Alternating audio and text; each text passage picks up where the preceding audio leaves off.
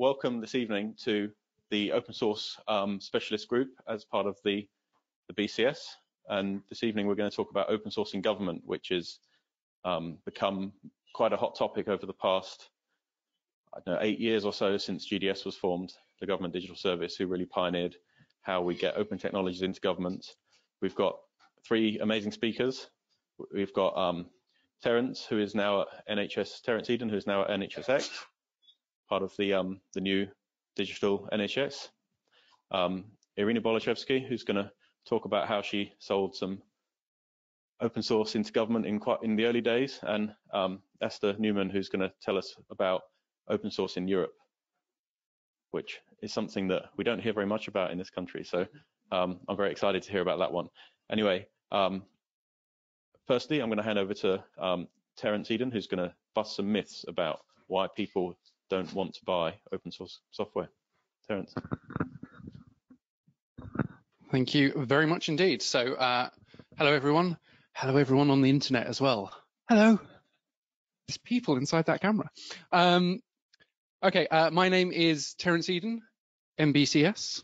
I work for NHSX, which is a newish part of government. We're a joint working group between the Department of Health and Social Care and the NHS in England. And we're looking at making the experience of technology throughout the NHS better. And that's better for staff, it's better for patients, it's better for everyone.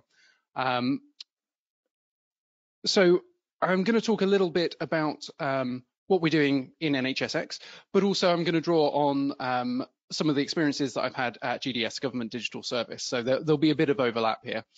If at any point I say anything which doesn't make any sense, or you don't understand the acronym I've used or something like that, please stick up your hand and ask, because I guarantee if you are confused, someone else in the room will be confused as well. So why open source? I mean, open source is just long-haired hippies faffing around with code on GitHub. It's not real, is it? You know, is it? Yeah. Why would we use that in the NHS? No, of course it's real.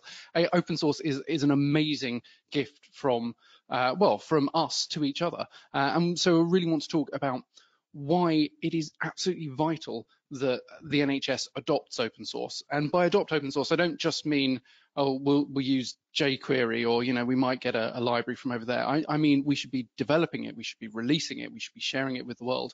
And yeah, we should be buying it as well. So the first is why do this? Well, if you feel like reading lots of long policy documents, take a look at the NHS's long-term plan, and we've got a technology vision and all sorts of things out there. But what it boils down to is being open is the right thing to do. It is, generally speaking, cheaper. It is cheaper for us to code in the open. It is cheaper for us to use open source, and we need to save money. You know, the NHS does not have an unlimited budget. We need to make sure that we are getting great value for money, and we see open source as being part of that. It is faster. I don't mean that the code runs any faster. I mean that it is faster for us to develop. It is faster for us to pick up solutions which have been well tested around the world and which are open and which we can see and which we can adapt for ourselves, rather than you know, going through big, slow waterfall projects where we buy off-the-shelf kit and then have to customize it and then pay other people to do it. You know, this is stuff we can do for ourselves. We believe it is more secure, and I'm going to get onto that. And finally, we believe it's morally right. It is the right thing to do. So this is when the NHS creates code, that code is paid for by you, the taxpayer. We believe you have the right to see the code that you have paid for. Does anyone think that's a terrible reason? No, good. I mean, it's just obvious. You know, you have paid for this code. You could probably FOI it, send a Freedom of Information Act request for it. So why don't we just publish it for anyone to see? We also think, you know, more and more of our lives are run by algorithms, by computers. Kind of think you ought to have the right to examine those algorithms and those systems. When you receive a letter which says, you know, according to our scans, you have this horrible disease, perhaps you want to go and take a look at the computer code which made that analysis. Perhaps you want to understand why there are bugs popping up in the code that you see when you interact with NHS services.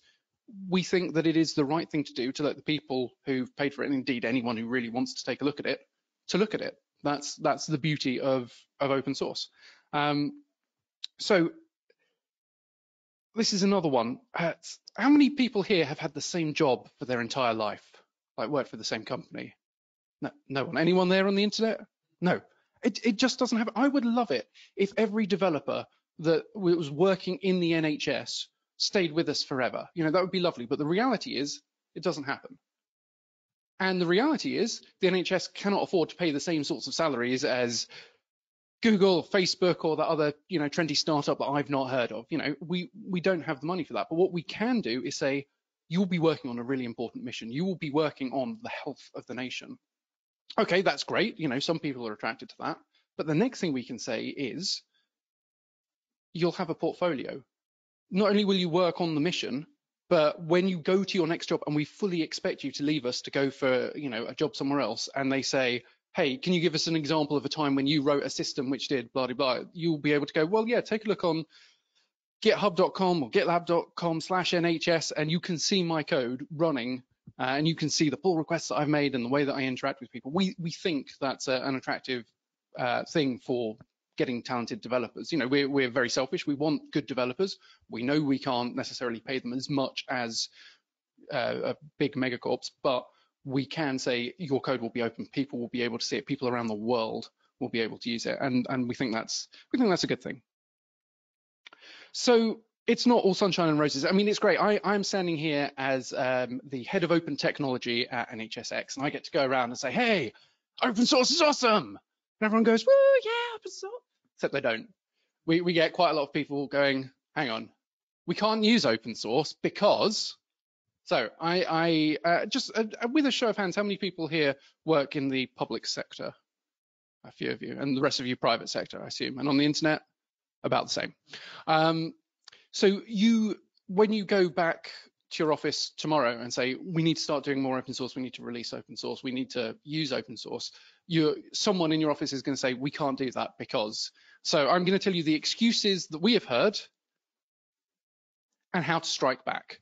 I'm very on brand today, I've just realized. So obviously not striking back in a violent sense. I mean, here is how to have some reasoned discussions with people who might not be as up to date with open source as you are. So the first one that we get is open source is not secure enough. It's full of hackers. Hackers can see your code, and that's bad. Put your hands up if you've heard that before. Yeah, it's 100% true, everyone. Definitely true. Hackers everywhere. And the thing is, this is a myth. So the NCSC, the National Cybersecurity Centre, have published all sorts of guidance on the use of open source. And the conclusion that they've come to is it's basically just as secure as closed source stuff. And we have some real great examples of this. Some of you might recognize, hopefully not too many of you will recognize this screen. This is WannaCry. This is ransomware. This is ransomware which ran rabid through the NHS a couple of years ago. And it's a crypto locker thing. It encrypts all your files. Pay us loads of Bitcoin, otherwise you won't get your data back. Horrible, you know, nasty thing. And this infected lots of Windows computers.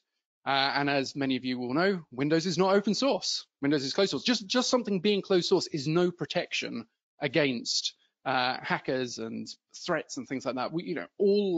Lots of the threats that we see are targeted against closed source thing. It doesn't seem to slow down hackers in any, or say hackers, criminals, I suppose, in any meaningful sense.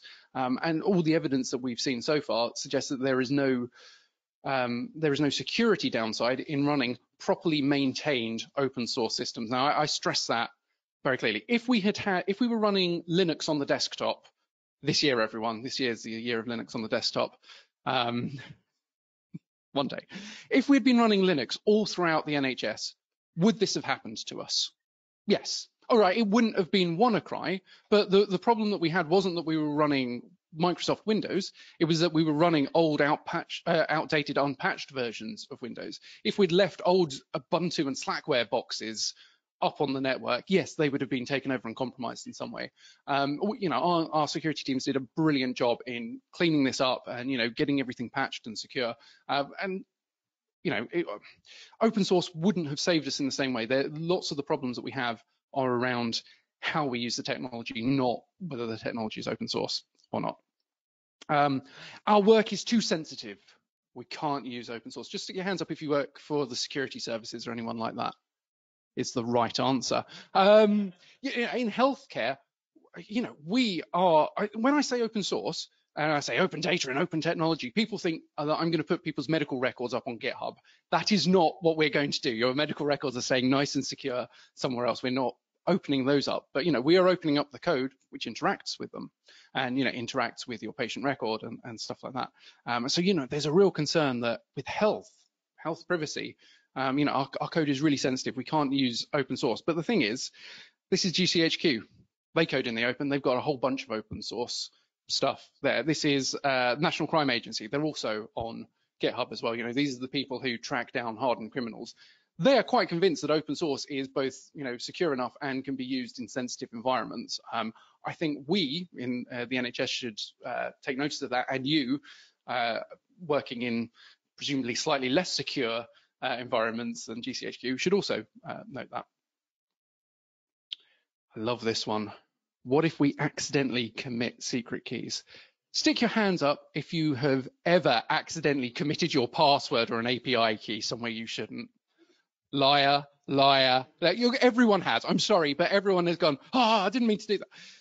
This is typed it into Slack. Only done that once myself, but this is a real fear that people have. If we've got people working on whether it's GitHub or GitLab or some public thing, at some point what if they commit secret keys?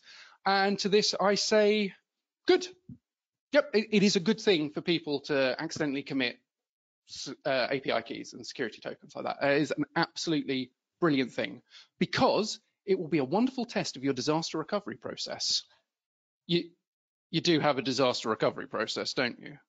What I mean is, this happened when I was at GDS. Someone accidentally committed the key. Shouldn't have happened. There were two people checking it. These things happen. We know that. So you push the big red button. All the keys get rotated. That key is invalidated, and you start scanning. And it automatically starts scanning the logs to make sure no one has used it inappropriately, and then you can report it, up the normal channels. This is what you should be doing as a matter of course anyway, whether you use open source or not. So, having developers who do a daft thing shouldn't stop you from using open source. You should have robust measures in place, because someone, even if you use closed source, someone is going to write a password down on a post-it note and lose that post-it. Someone's phone is going to get robbed from them, by someone on a bike in central London. These things happen. And it's not open source which makes this dangerous, it's poor processes. We also, I think I've got time for this. One of the slides that I used to have in here was, what if our developers commit rude messages in the source code? Hire better developers? I don't know, people do daft things, but hopefully you are hiring professionals who aren't going to write this code. Use your imagination there, or especially if you're working in the public sector, you don't want people putting their thoughts on political matters in code and committing them. But this is part of how you train people to use and work with open source. I'm confused by all these licenses. What if we get sued? Hands up everyone who's read all of GPL v3 and understands it. No one. It's too long. This is a concern. No one wants to get sued over using source code. And, some of the code that we use in government was written a long time ago by people who no longer work there. What's the provenance of that code? Did we write it? Do we have the rights to open source it? And again, this comes down to your policies and procedures. We need to make sure that from the very first line of code committed, what the license is that you're going to use, that you have got every when you're pulling in open source licenses, that that, actually you can't combine a GPL v3 library if it's statically linked with it's sometimes complex. The solution that we've come to, and it's not, I would say, a good solution, is just to use MIT for everything. And MIT is the shortest readable license. Even if you give it to some really high priced lawyers, it's like 2 paragraphs. There's not a lot they can charge for, but it's simple. It says anyone can reuse this. You don't have to share it back, which is good. Are we getting messages from the ether? That's just, okay. Oh, that's okay. Can people hear me? Are you receiving me? Are you receiving me? Good. We've also, one of the reasons we chose MIT is because it is simple. I'm not convinced it's the best license. I'm really not. We use it because it's easy to explain to people. I mean, you can explain it in a breath. Anyone can do whatever they want with the code. They can't sue us, right? But perhaps we should be looking at stronger licenses. I know that, for example, the EU has the EUPL, EU Public License, which is basically, I think, MIT, but they've replaced the words MIT with European Union. Maybe it's a bit more than that. But so you need to have a discussion about what is appropriate if you want people to share it. If you are we happy? Here's a really interesting question for public sector. We write this code, someone then takes it, wraps it up, and then sells it to someone else. Is that cool? Are we happy with people profiting off public sector code? I don't know. Are we happy? There's been a lot of talk about ethical licensing. Do we want to say you're only allowed to use this license for good? It gets really tricky. I don't have the answers. I would love to discuss at length with people what the right answer is for this, because at the moment, I'm not sure we've got it right. No one is interested in our code. Oh, sad. But listen, I've sat in rooms where said, well, we could open source it. No one's going to care. That just makes my little heart break. Because so what? I mean, if the worst thing that happens is you put it out and everyone goes, huh, and ignores it, well, you've not lost anything. Your developers were still going to be learning how to use Git and, doing all these best practices. It goes out there, doesn't make a splash. Well, okay, you've not lost anything. But the thing is, everyone is interested in your code. Might not be today, might not even be this year, might be in 100 years' time when archivists are trying to work out, what life was like in the distant year 2000. People will want to see this code eventually. And the thing is, especially in the NHS and especially in the public sector, we keep doing the same thing over and over again. Now, I've worked for big companies, like really big companies, and at least, once a week I would be chatting with someone and find out that they were working on exactly the same project I was working on, but for a different team. I think we've all experienced this. And you go, well, how much money are we wasting? How much time, how much people's effort are we wasting in the NHS by having two people in two different hospitals code the same thing? Well, if one of them can start coding in the open and start releasing it, that means when the next person goes, all right, has anyone else done something like this? Oh, great, I found someone else who's done it. I will borrow their code, I will reuse it, or I will look at it and go, I do not want to make all the mistakes they've made, I'm going to start again. People will be interested, people will reuse. And it is absolutely, I think, a moral duty for us to make that code available, not just for you to examine, but for every other hospital and trust and GP and everyone in the health sector around the UK to be able to look at it and go, great, you've saved me an hour, a day, a month, a year of work because I can just take your code, slap my logo on it and deploy it. I know deploying open source isn't quite that easy, but you get the picture. What if other countries steal our code? All those other countries stealing our code. What are they? Well, good. The NHS is not in competition with the other health services around the world. We are not like a social network vying for customers. We're not an app, trying to climb up the charts. We want people around the world to be healthy. If someone sees our code and, on, data about coronavirus or whatever it is, and we can release that and other people can use it and make their citizens and people resident in their country healthy, that's good, because sick people around the world is bad. Open source, I'm not going to say that, open source is going to cure every disease. It's not, is it?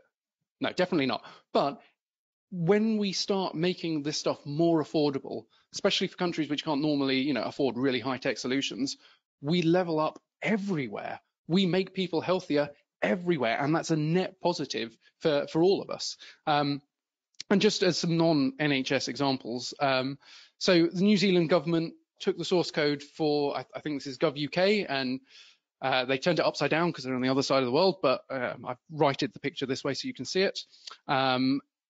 Great, this means that New Zealand have a fantastic new website, wonderful, but it also means that the UK is seen as a powerhouse in terms of producing good, solid, open source government code.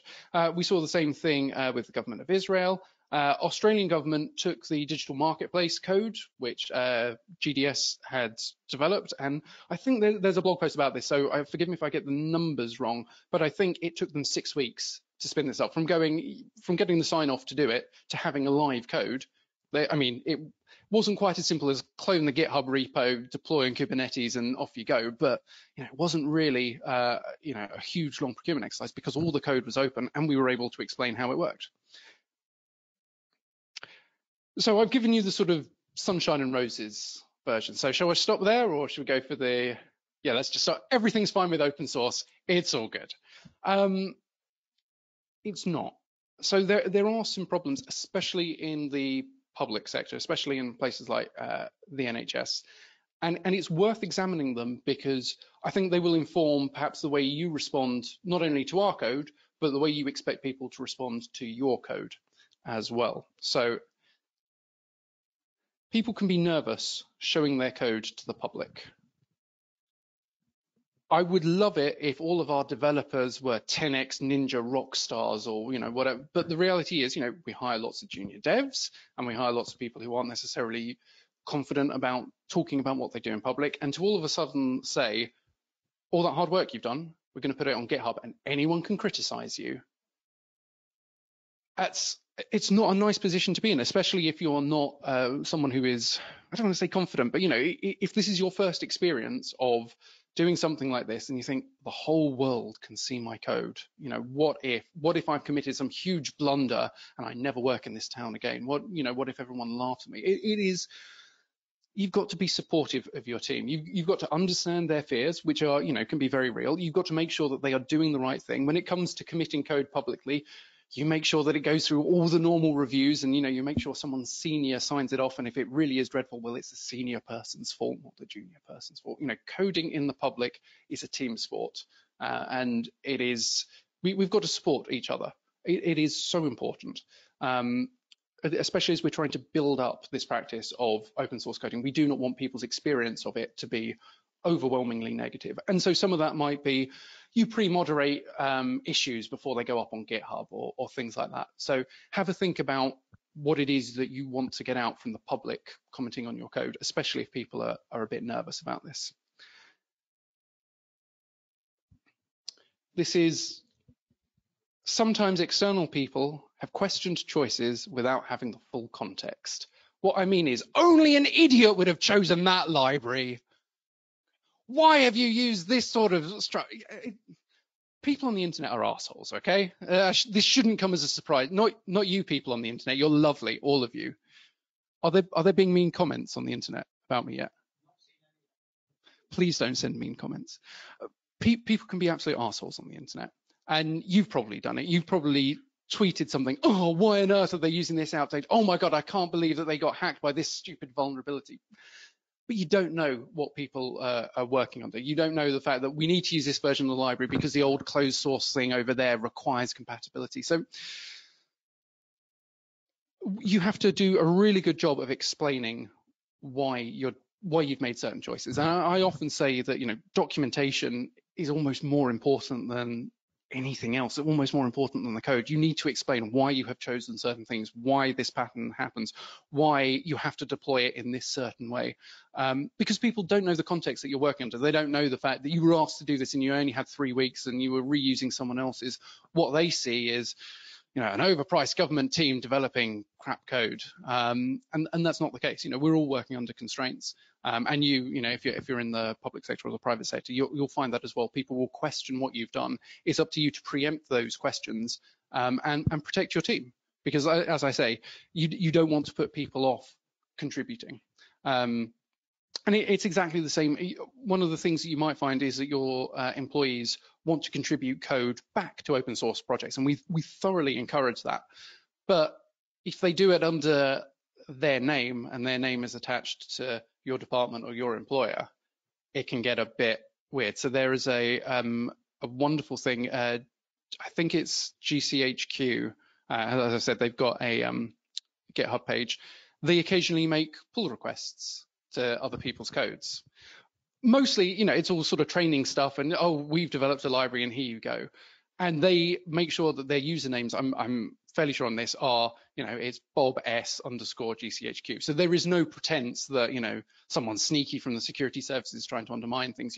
You want to be as open as possible. Similarly, you want to make sure that if people are committing code, on your behalf to public projects, that they've signed the contributor license, that they've spoken with the people that they're sending code to, and that they do it in an open and transparent way. So no one thinks, hang on, why is the government monkeying around? Why is the NHS trying to change this code over here? Because this is what it comes down to.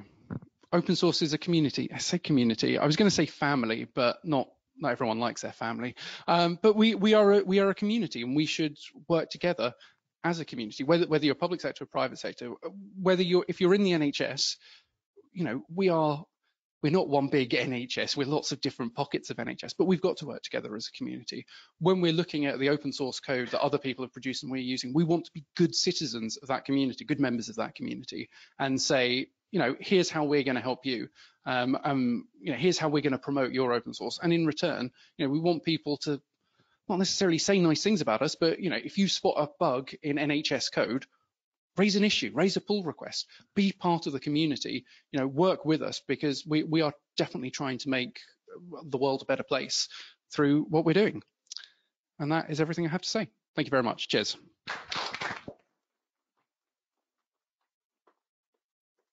So I think we have a few minutes for questions.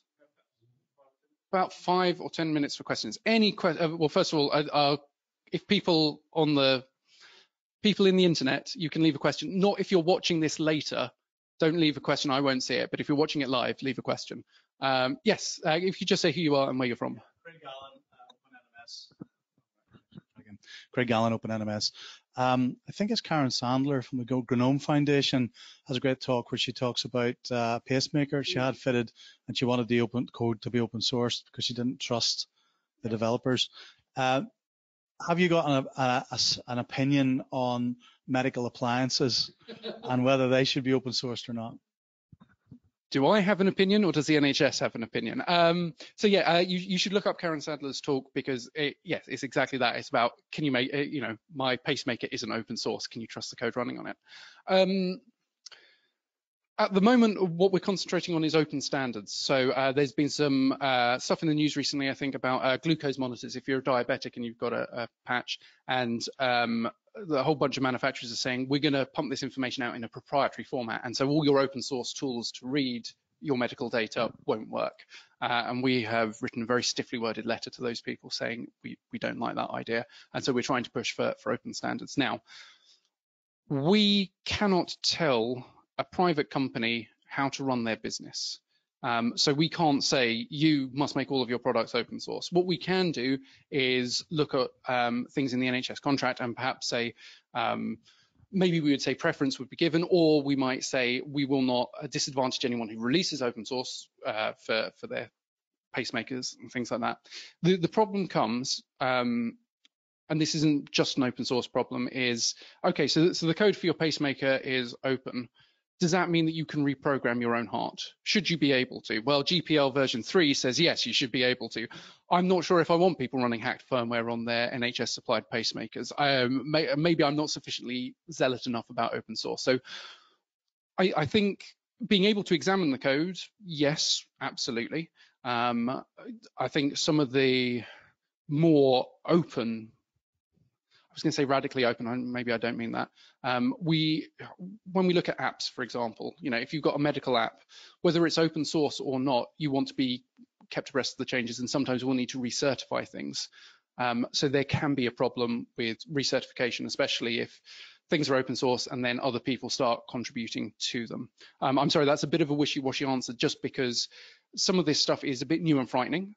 And some of it we haven't worked out, and we need to do lots of work with the community, both the manufacturers and the people who want to hack their own hearts to do that. Yes, at the back, if you could just pass this back, just say who you are. Nathan Young, Newspeak House. Is there any evidence of open source stuff being used by governments of developing nations, as opposed to the examples you gave are very wealthy governments, but is there any support there? Yes, there are. So GDS have been doing a whole bunch of work with, I'm going to forget all the countries, but I think Bangladesh is one, and some other nations that you wouldn't necessarily expect to have, a really high-tech IT scene, perhaps. So yes, we do see that. We know that people bodge together all sorts of medical devices out of open hardware, and you can go online and find all sorts of examples of that. Now, some of the stuff that we develop is very specifically for UK context, but we try to comply with international open standards, so things like SNOMED CT, ICD-10 moving to ICD-11, and the idea is that any country can use those standards, which means that they will be able to take our code and reuse it in an open context. Now, in terms of international health stuff, I'm going to have to look into that because I think it's fascinating. So my job is, as I said, for the UK's Department of Health and Social Care and NHS England. So naturally, we are slightly focused on our local area. But I'm going to go away and look at that because I think if we can make the argument successfully that we're helping people around the world, especially in developing nations, then that's fantastic. There's a question at the back, so I just... There's a question from the internet. James Arthur Cattell asks, Terence mentioned Linux on the desktop, or lack of it. Is this something he'll pursue via NHSX? Thanks, James. Yes, it is. So those of you with long memories will know that Linux on the desktop has been coming this year for the last, 20 years? I am hopeful that I will be running Linux on my work laptop in the next few weeks. There are some pilots going on. I know about that. But as I said, we know that more and more health stuff is accessed via the browser. So theoretically, something like a Chromebook or Ubuntu running Firefox or whatever it is could serve a huge amount of need and be fairly low cost. The problem is always going to be, do we have the support in IT support? Do we have IT support to cope with Linux on the desktop? Now, I run Linux at home, and I'm always running apt-get and install, and sometimes display drivers break, and I guess that sometimes happens with Windows as well. But we don't necessarily have the back-end support for Linux on the desktop. But as I said, people are doing trials of it. I'm going to be running it in NHSX, and we are going to see what happens. So I'm categorically not promising Linux on the desktop for every GP. That's probably not going to happen anytime soon. But yes, it's something that we are looking into.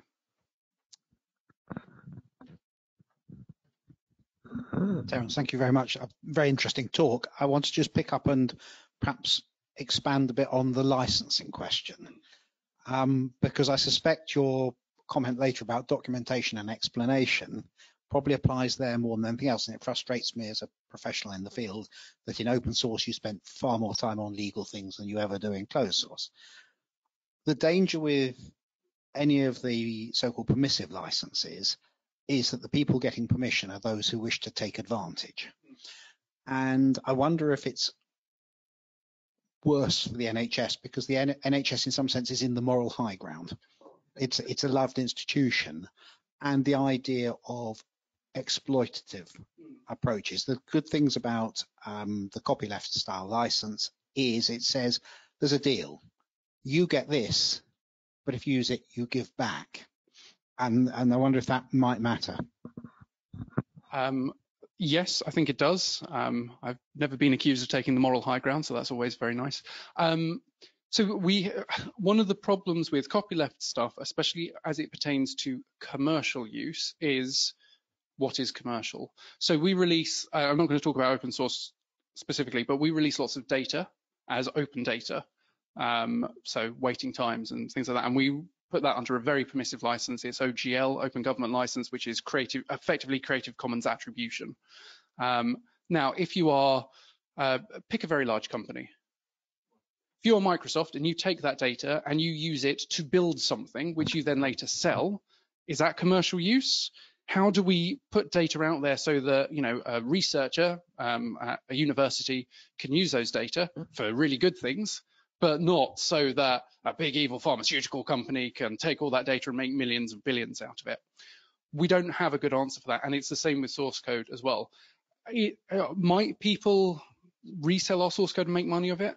Well, possibly, but I think the thing that we're finding more and more is that the code itself isn't the valuable part of the transaction. It is the service behind it, which is valuable. So, if someone in a hospital has written a canteen menu displayer or a ward finder, and someone goes out and commercializes it, if they can do a better job of running it than we can, well, is that a good thing? Is that going to save us time and money, even if we have to pay for it? These are questions to which we don't have the answer yet, but I am very interested in people's opinions. I go around doing a lot of these things. I also take a lot of emails. Please do feel free to email me with, what you think. We are going to be consulting, because one of the things that NHSX really wants to embed is not just open source, open standards, open data, but it's an open attitude. We want to be collaborative, and we want to look at user needs. So is that a question, or is that time? Okay, you have a question, right? Sorry. Hello, Andy Bennett, organizer of BCS Open Source Group.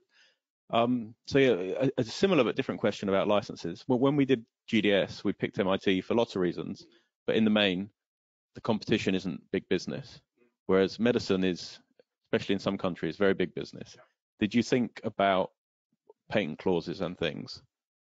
If so, what did you think about them? So I am not a patent lawyer, or indeed any sort of lawyer, much to my mother's disappointment. So I can't really answer that in terms of what we're thinking about. As far as I'm aware, the government can't patent things itself, or the government can't be a patent holder, and I don't think the NHS can as well. I'm sure someone will correct me if I'm wrong. And I think that also extends to things like individual trusts as well. So the answer is I don't think it kind of counts for what we're doing, just because of the institution we are. If you're a private institution or you're particularly interested in patents, again, I don't think software patents themselves are valid in the UK, but you should speak to a proper patent lawyer, not someone wearing a silly t-shirt up on stage. Right, well, I think that is all the time that I have. So once again, thank you very much indeed. Cheers, everyone. Thanks.